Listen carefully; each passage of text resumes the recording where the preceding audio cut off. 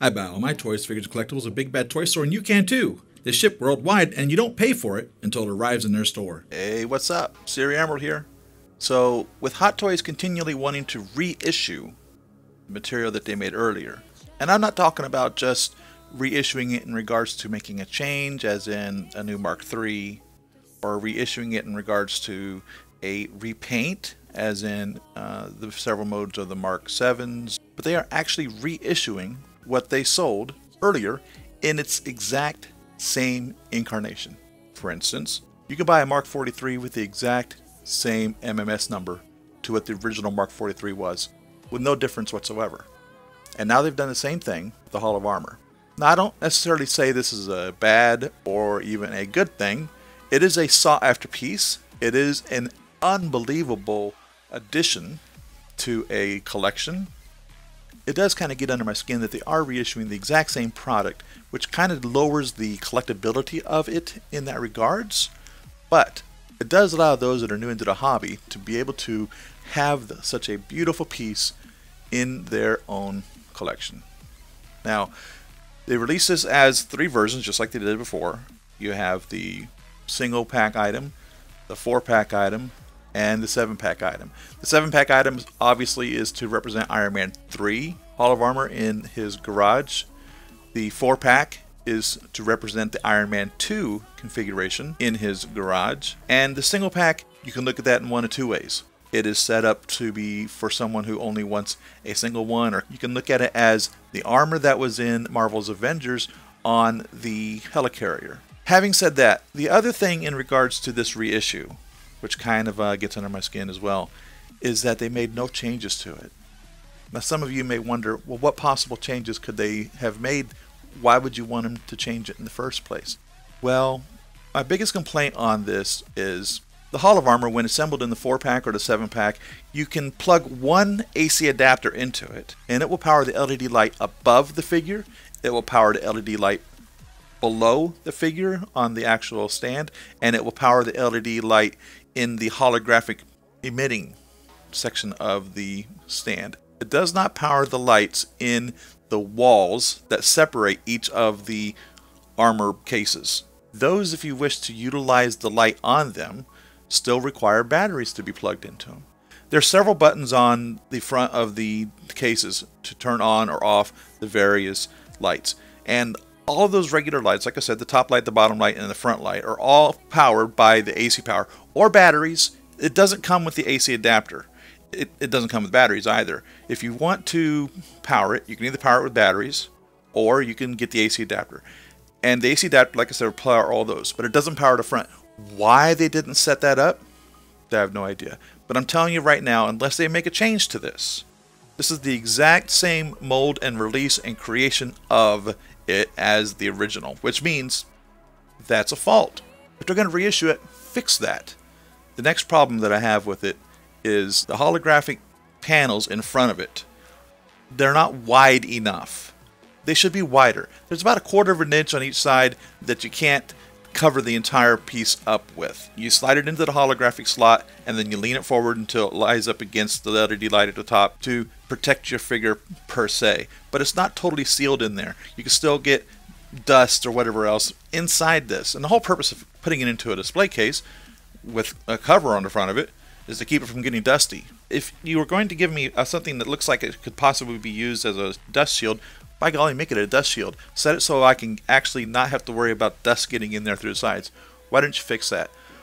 One main problem, and this isn't anything that they could fix, is the size of this. Collectors, you probably understand how large this is, but let me tell you, if you haven't seen one of these, it is immense. They are 15.25 inches tall, and when assembled in all 7 pieces, it is 5 feet long and steps out almost 3 feet deep from front to back because of the curve that you assemble them in. They look beautiful. If you have the case, I can't imagine a Iron Man collector not wanting this in their display, or at least the 4-pack, or at least the single pack. And you could put in there every figure except for Igor. He doesn't fit in it. Mark 38 doesn't fit. The Mark 35 and 36 barely fit in there, but they do. You'll have to open up the stance on the legs a little wide so he can go in there, which kind of shortens his height, but he's right in there. And so you can use these for the rest of the, what we called back then, the Iron Legion in Iron Man 3, when we've seen the rest of the armors that were underneath the wine cellar there.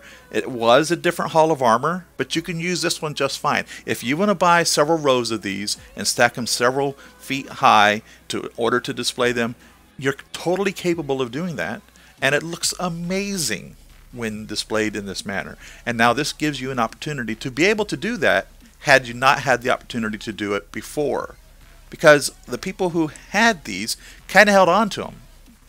Nonetheless, if you bought all the armors and then one day you decided you wanted to start getting rid of some of the duplicates or whatever that you had, or just wanted to knock them down, I have a feeling a lot of collectors, this is going to be one of the last things that they get rid of in regards to narrowing down their collection. So, which would make it a little more difficult for a new collector to get a hold of these, because they haven't made them since 2012. So it's been 6 years since these were announced.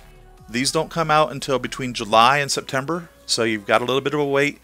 Like I said, the 7-piece is $765, and the 4-piece is $450. And if you wanted to get the single item, it's $125. And again, if you're buying these through Big Bad Toy Store, you don't pay for them until they arrive in the store. Now, you may have to give a deposit on the 7-piece, maybe even the 4-piece, but I don't believe they're taking a deposit on the single piece.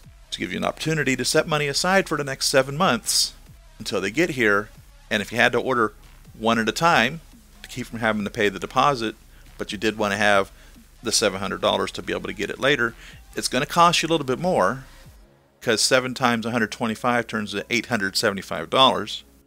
Compared to $765 for a 7-piece, or if a 4-piece, it would come to $500 compared to $450. So there is a price savings in getting the multiple pack. There's no difference in them. There's no difference whatsoever in the single pack and the multi-pack, except for in the single pack you get all 7 of the armors in the holographic display that you can put onto the front of them. So if you are displaying the Mark 6 like they did in Marvel's Avengers, you can put the Mark 6 on there. If your favorite suit happens to be the Mark 7, you can put the Mark 7 holographic on there, because they give you 1 copy of all 7 of them. In the 4-pack, they give you 2 copies of all 7 of them. And in the 7-pack, they give you 3 copies of all 7 of them. That's another thing that kind of gets under my skin.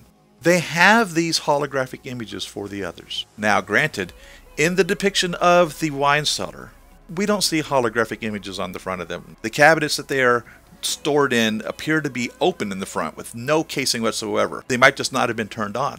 I'm sure he would have still had the holographic images depicted in front of him in the first place, even down there, because he would have had to go down there to get them or brought them up or something. I don't know. I've seen different pictures where they've shown all types of concept art in regards to how he would deal with the Iron Legion underneath. So why not give us the other holographic images?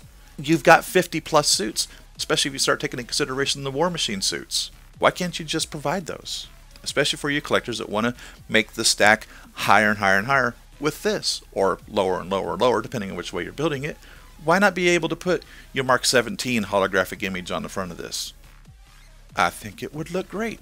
I love having my little holographic image in there. Now, I must admit that whenever you have the cover in front of your armor, there is a little bit of reflectivity, which kind of keeps you from being able to enjoy the figure completely.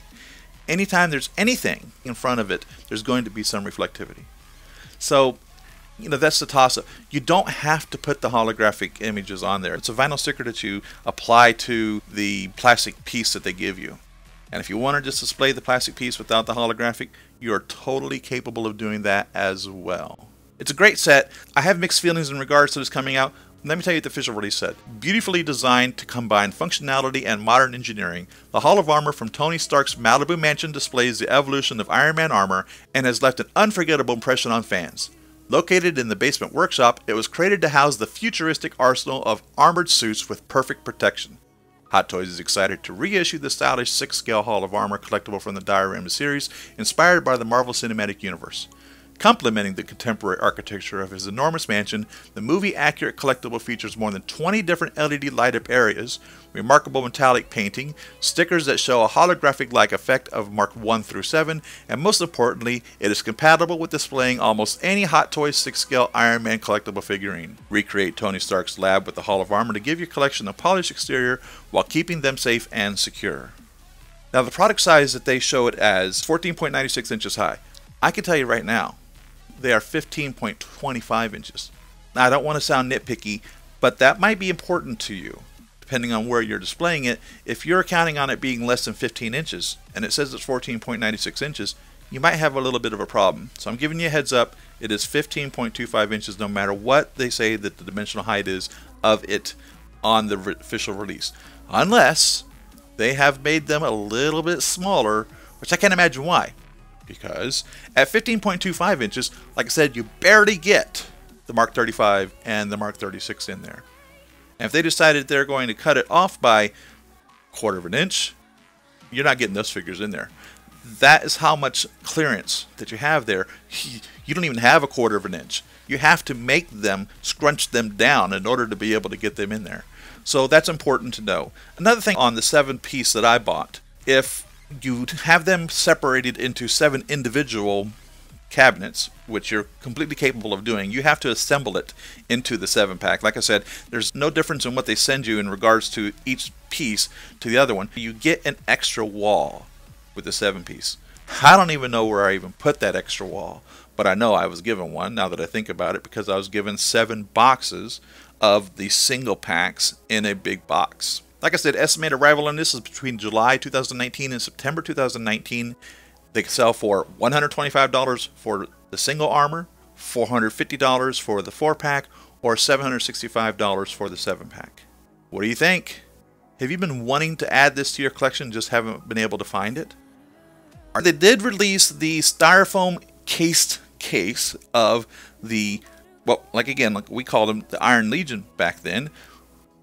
And there were collectors that passed on it, like myself, because of the construction on it. I wish that they had made that out of the same plastic that these are made out of. But for whatever reason, they decided to make them out of styrofoam. And that's kind of why I passed on them, because I couldn't see spending, gosh, I think it was also $110 or $120 for those a piece for styrofoam. At that time, the die-cast figures were coming encased in styrofoam. And I'm thinking, so what you give us for free, you're not going to charge us $120 for? So I didn't get it. But there is a different configuration of the design of the case for the rest of the suits from 8 on up. Maybe when they decide they want to re-release the set, they might release those in something other than styrofoam. And they may actually release them into the plastic just like these are. God, that'd be great. Then I would buy the additional $34 to set it up in regards to doing that. I don't know where I would have the room. I would have to probably buy a big, huge house just to be able to display them all as it is. So thanks for watching, everybody. Hey, click the thumbs up button if you like this video. That tells me that you like what I'm doing. Share this video with your friends. Let them know where they can go to find 1/6 scale news and reviews. If you're a subscriber of mine, hey, welcome back. I hope you're tuning in on Saturday mornings when I do my live videos. You direct that show. You're the one that determines what it is that I do in regards to opening up packages, displaying figures, discussing what's upcoming in trends of Hot Toys, or whatever. If you want to see a room tour, you guys direct the show. It is your show. I appreciate the time I get to spend with you guys, so I look forward to seeing you on Saturday mornings. If you haven't subscribed yet, hey, take this opportunity now to do so. Click the link, follow it to the section where you would subscribe, and then just click the little bell icon to be notified whenever I upload the video.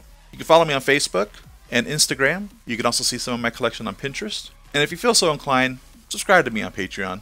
Hey, I'm not promising anything, but every little bit helps. And to see more videos that are made, you'll find them posted over here on the right. Hey, thanks again for watching, everyone. See you in the next video. Happy collecting.